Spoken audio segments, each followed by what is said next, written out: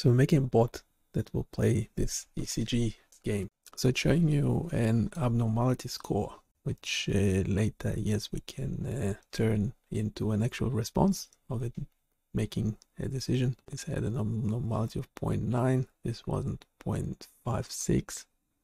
This is wrong. Okay. Yeah, but change something last time.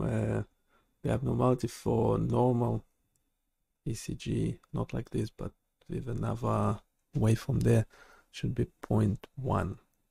Okay, this is great, but can I first share the entire code with you and then you make your comments and things on the whole thing? There is, except this HTML, there is an additional 2 JavaScript files and another Python backend Flask application. Click mechanics, clicking on waveforms. It's like whack-a-mole, but for future cardiologists. Score calculation. Score goes up and down more than my mood on a Monday morning. Okay, you might want to turn the funny few notches down. Maybe keep it to one joke at a time. Yeah, I forgot about the colors. Originally the waveform was changing color if you were making a wrong decision, but I don't think we do that anymore. It's okay to leave it as is for now. Here is the backend Flask application. It's like finding Waldo, but in waveforms. Fuzzy logic for analysis. Using fuzzy logic for data analysis is like having a wise sage making decisions, not always black and white, but often right. Okay, I just realized it's actually working correctly. It's just that there is the learning element of it is that the thresholds, so say the amplitude thresholds change over time as new waveforms come in. So I just realized I was wrong before. The abnormality score is actually working correctly. It is showing 0.1 for a normal ECG. It just seems like it needs some time for the thresholds to stabilize, to work correctly. Could you explain that bit? And also, there seems to be a problem that sometimes the normalized amplitude output is not showing a value. So even after the algorithm was running for a while and it got all the possible waveform types, I'm getting this output. Why is the normalized amplitude is not being calculated in this case? Well, it's a given that the maximum value of 349 returns a normalized amplitude of 1, but then for the lowest amplitude waveform with a raw amplitude of 199, I get no output for the normalization function. Would it help to not have the global mean amp and the global max amp variables to be plus and minus infinity? This will definitely work better than what we currently have. We get 0.6, 0.5 for 288, 1 for 349, which is the maximum amplitude that we have. We still get nothing for 199. Do we get any errors? No errors. I wonder if it meant to improve over time. So I still get no value for 199. I mean, I'm happy to assume that the minimum amplitude is 0. Shall we do that? Can you explain how is it different from what we are currently doing? New method. This is like always starting from the floor and seeing how high you can jump, ignoring how low you can go. We're just using the maximum value for normalization and assuming the minimum is 0, a bit like measuring how high you can stack pancakes without worrying about how thin they can get. Yeah, now you made me hungry. Okay, this is not cool. Don't use any emojis.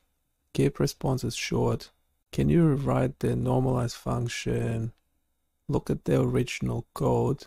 It should have 3 inputs. And what did you recommend? Every time you mention something like not to do, it then picks up on that words. It's as if it's surely you understand the context of not doing something, as in do not use emojis. So in our current dataset, we don't have the edge cases. We probably should add them.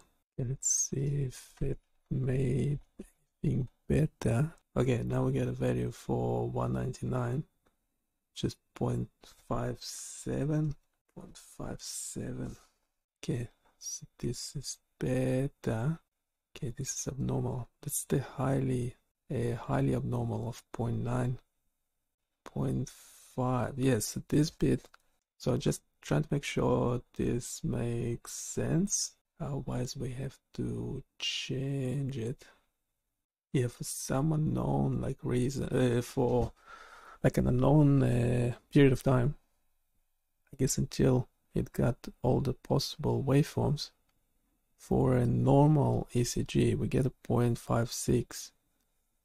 A 0.56 abnormality value, which is not right. I think later it's correcting itself to show 0.1. So for normal waveform, not like this. Yeah, that 0.56 value seems to be like some sort of default. Mean frequency could also be 0. Yeah, this 0.56 for 2, 4 should not be shown for normal ECG. Right, so not showing 0.1, which is what we want. So there is like a learning thing happening, but this learning thing is fake. It's just, it's a simple, there's no actual like machine learning there or anything. It's just adjusting those thresholds because they are none to begin with. I'm just thinking. So for some time in the beginning, we get this result for a normal ECG, whereas later the score of abnormality for normal ECG goes down to 0.1 as expected. Considering this is not a real machine learning, can we adjust the initial global minimum and maximum variables? I'm happy for all the minimums to be 0 and all the maximum to say be 1000. Should that fix this problem? Okay, later when we add more waveform types of different abnormalities and different variations, would be interesting to see if the fuzzy logic is still working correctly or not. Probably not. Yeah, we currently have 356 lines of code, including spaces, including empty lines, carriage returns, whatever they're called. Are we currently using the abnormality membership function? What membership functions are we using currently? Isn't the abnormality membership function an input or output? Also, how would you recommend using it? Ideally, it will make the decision. Currently, your system uses membership functions for 4 input variables: frequency, amplitude, positive peaks, and negative peaks. Could you actually make a suggestion as to how we can use them? I'm thinking in the game logic JavaScript on the front end, in the same way we're doing a score calculation for the human clicking on the waveform. Can we make a calculation of how well the fuzzy logic algorithm is playing the game and calculate its score in a similar way and display it on the front end on the right side? So we turn it into a competition. Okay, can you look at the code we have so far and make the necessary adjustments? If you prefer, you can generate the prompts for GitHub Copilot to change the code. You might need help integrating this thing. How do we do this? The idea, just to be clear, is in addition to the current game score, which is the human score, have a score by an AI, the machine learning bit, that will be, well, the obvious placement is the right side if the human score is on the left. So in JavaScript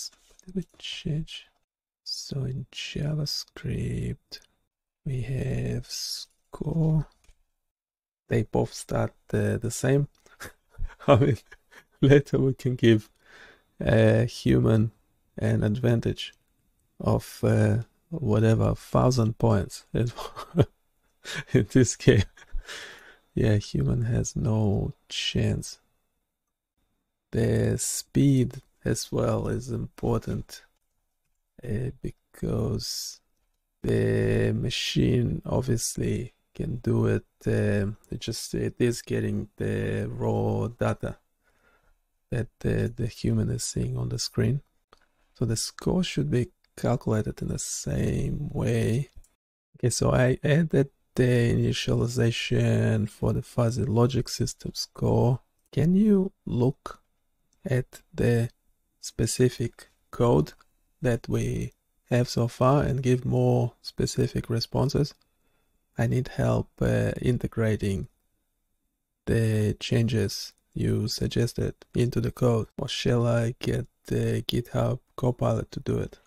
I did upload the code before. I don't know why it's saying you don't have access to it. Here is the game logic again.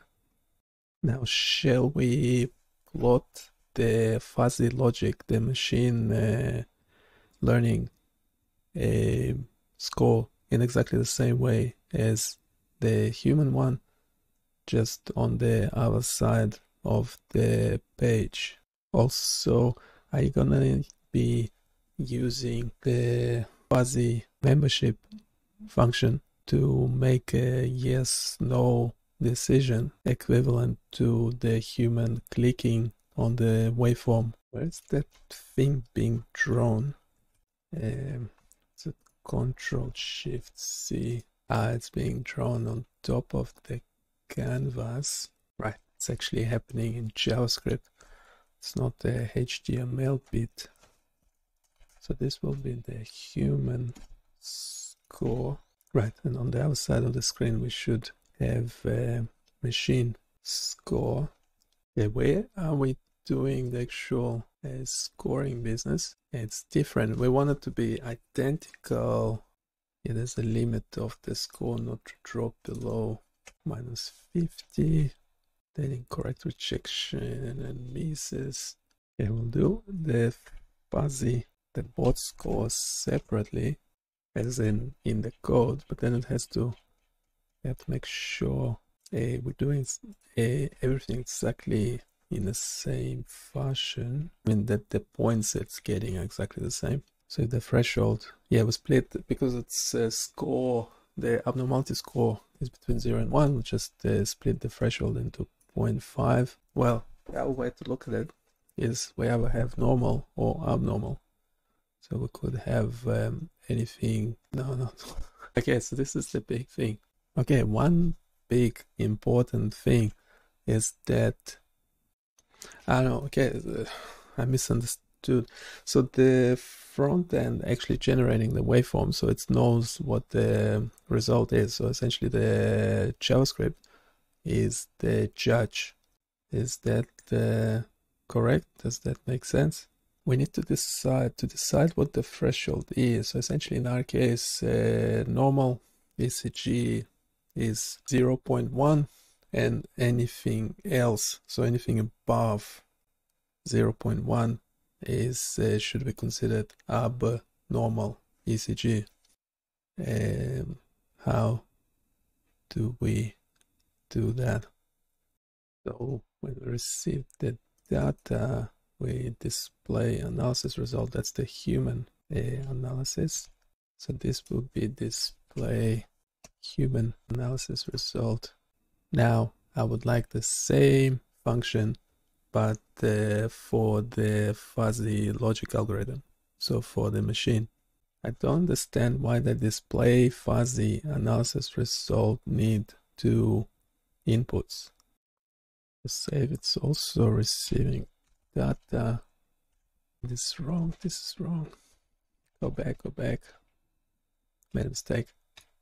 We receive data, we're updating the fuzzy score, displaying analysis result. Okay, shouldn't this return something?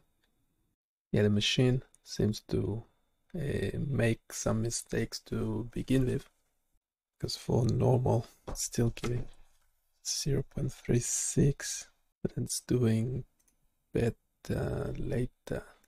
Okay, the fuzzy logic score should be using the abnormality score taken from the fuzzy logic algorithm and displaying a score for the machine. Okay, how do we display the score on the canvas in the same way as the score for clicks is being displayed? Okay, so the first one is the human score. The second one is the machine score. Okay, now I'm playing against the machine. Obviously it's much faster, already lagging behind. Okay, that's 50-50. Oh, I'm winning the machine for now. It's abnormal. I'm way ahead. Should I 110? This is normal. I do not click on. Okay, I'm winning quite a bit. Assuming I'm a human, I'm doing much better as opposed to the algorithm. Okay, now it's becoming faster. It's normal. Almost double the score. The machine is stuck at 100 and I'm almost at 300. Okay, the machine score is going down. 350, 70, 390. Like winning by far. Okay, that's normal. Abnormal. Yeah, I'm winning the robot. Normal, abnormal. Okay, now it's becoming harder, like, because it's super quick. Normal, abnormal, normal, abnormal. Oops, machine's stuck at 200. Okay, I don't even have enough. Oops, time to click on it. Oops, I was clicking on the normal EEG, but I'm still at 800. 820, 830. Oops, missed it. Okay, this is crazy fast now. Yeah, I reached the 1000. Oops, clicked on the normal. I didn't doing 1300. Now, obviously, one advantage for the machine is that it can go forever. And it's picking up score as well. Oops, and I'm making mistakes. Not because I'm out of focus already. And I should know this data set, not because I created it. Oops, just way too fast. I think I actually beat my own score. Oops, clicked on normal. Yes, you can see my breakdown of all the mistakes and things I'm making. Bunch of normals. Okay, I'm getting all tired. My eyes hurt. The bot is picking up score. It's making mistakes as well. So what if the human just can't handle it anymore? It is something actually wrong with the bot. There are no point ones. Should be point ones for normal. There should be point ones for normal waveform. Yeah, there are no point ones, which is odd. Okay, now the bot is winning, but then, yeah, the bot is getting it incorrect every time there is a normal, or because the number is not going down as much as it should. Let's start again. So it will go 30, subnormal, it will go 40, sorry. Now question is, for normal ECG it's getting 0.3. Pretty sure it was getting 0.1 before. Now the question is it getting better with time? I don't know. That 0.3 is not correct. Yeah, 0.36. Yeah, I don't know why it's 0.36. Yeah, if I make this value 0.36 instead of 0.1, what's the exact number? Like 0.361 or something. Yeah, there's a magic number. It's abnormal. Can do the same. Yeah, so if I tune this thing, yeah, it won't be making any mistakes anymore. That was a quick tune, and I think the human is Dansky, because once it becomes faster, yeah, the machine is not making mistakes anymore. Just by adjusting the abnormality score threshold, I can try, but I won't be able to beat it. It's okay, my score is a bit delayed, but it's still the same. Did I really make a mistake? No. Yeah, once I start making mistakes, once this counters go up, I'm done. Humanity 0. Robots 1. Well, haven't happened yet, but it's very obvious. Yeah, because every 50 points it starts going faster for me, the bot making much quicker decisions. And once I make the first mistake, I won't be able to recover, because the bot is not making any mistakes with the current setup. Let's focus, because we will need a lot of focus. Okay, now it's becoming significantly faster for me. The bot is getting the same information, just getting the waveform. Okay, oh, yeah, it's getting the waveform. Yeah, I made one miss. But it's making decisions much faster. It can go forever, and it doesn't make any mistakes. That was tricky. It was a bunch of normals, and then a slightly abnormal one. Oops, false alarm. Okay. Okay, now it's just way too quick for me even to click on it. Yeah, the bot is winning, doesn't make any mistakes. Yeah, I needed to slow down before I can start again, as in before I can even see the waveforms. Obviously the bot's just getting them in raw form. It's looking at the features, frequency, positive peaks, negative peaks, and amplitude. It's extracting the features by itself and normalizing all the values between 0 and 1, using a fuzzy logic algorithm to make to generate an abnormality score, and then we just set the threshold to this 0.365, and that's it. Humans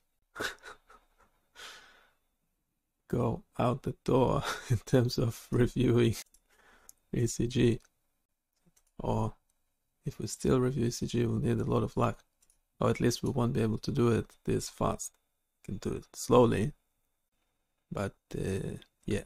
So the bot currently has double the score already, because it's not making any false alarms and misses, and I already made quite a lot. Well, yeah.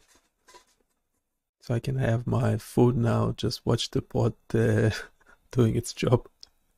Just sit back and relax. I think it's pretty obvious for this round who won. Well, first because I just gave up. Now it's slow again, so I can start labeling. But the robot doesn't make any mistakes. It kept going, so it doesn't get tired.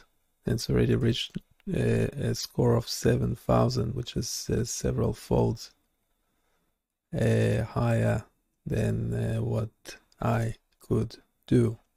So even if I start labeling again, I made all these mistakes, 4 false alarms and 332 misses. Whereas the fuzzy score, the machine, the robot, only did hits and correct rejections. Let's start fresh. The fuzzy counters, draw waveform, draw score. Okay, so this bit, let's make it 40. They will overlap. And that one, let's make it say 100,000. Oops. Got to save. Make it. It's outside the canvas. Should we make it easier for the human to make the canvas larger? Yeah, so I'm not sure how it works on different screens. Make it 500 just so it fits the screen. Then this heat should be the same blue. Field text, heat, correct rejection, false alarm misses. Can the bot do this kind of stuff for me? Or should I do it manually? 80, 120, 200. This one. 160. Right. All these numbers should be 500. And yes, we could.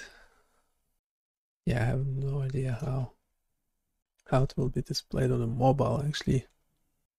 So that's how it will look like on my screen. It doesn't look too bad on a mobile, at least on my mobile.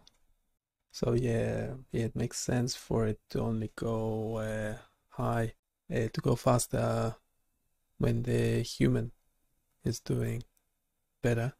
I mean, for the fuzzy logic algorithm, it doesn't make any difference whatsoever. It doesn't make any mistakes with the current setup. Generally, we don't like magic numbers. So ideally, this would be automated. Yeah, so essentially this could show you how machines are better at these specific tasks, at annotating time series waveforms.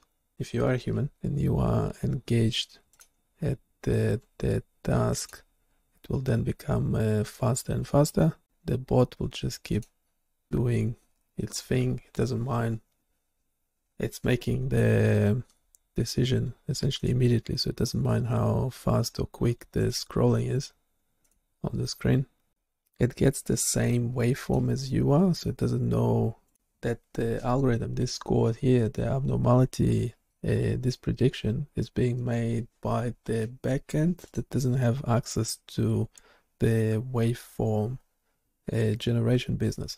And yes, we can make it harder for the bot by introducing more types of waveforms.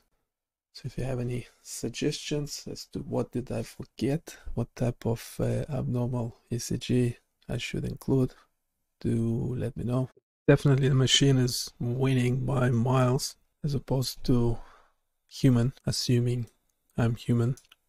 You should not make this assumption because I can talk like this as well. Okay, let's go back a couple prompts. Okay, so it's working okay now. I still get this for normal ECG, normal activity from your system. So the rule might be too sensitive or not accurately reflecting the nuances of a normal ECG.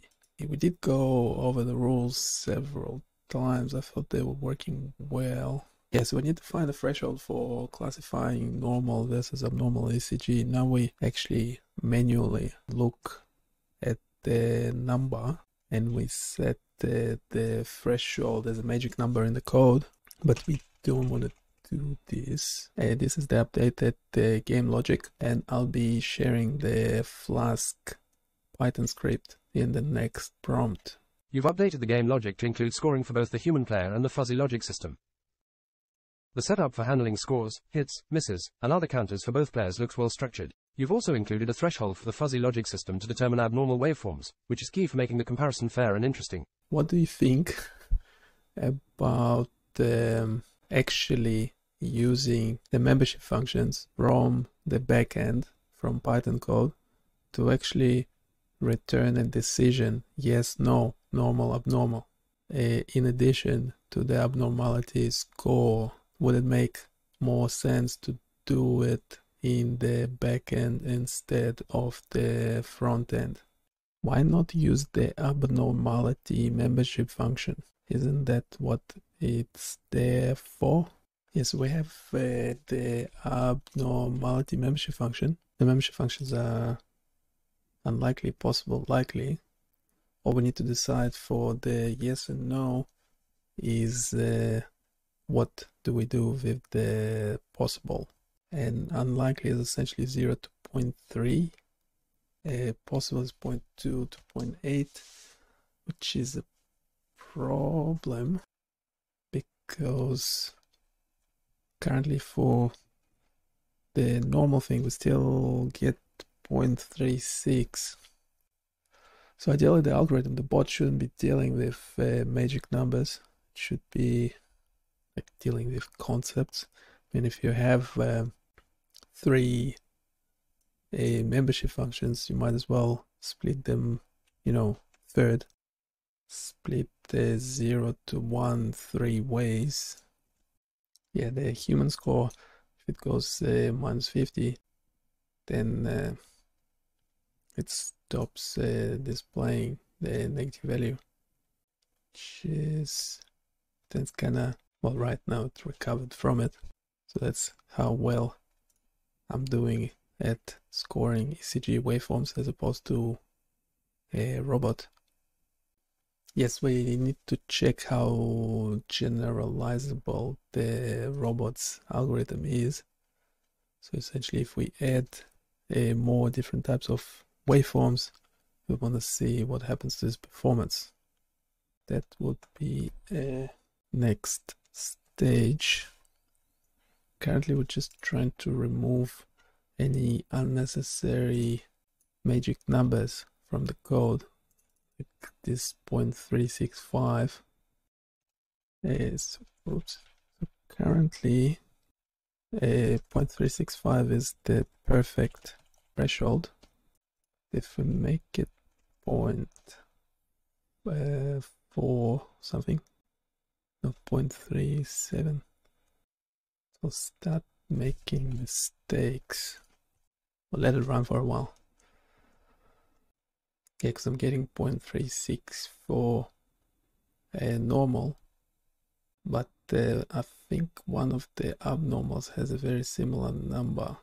Yeah, I think it's the one that's missing that negative peak. No, that one is getting 0.5. Right, this one getting 0.46, 0.37. Yeah, so if you go 0.377, will start making mistakes, but it will always do the one waveform type incorrectly. Yeah, we expect for one of the waveforms for it to do a miss. Yeah, for this one. And I already did two miss as well because I wasn't paying attention. So the bot will always miss that one a waveform type. So yes, ideally those the fuzzy rules and the membership functions should be just designed based on, you know, textbook knowledge, not actually looking at any waveforms. That's in backend. Okay, if there's no questions in the chat, they might finish up, and I'll see you next time. Bye.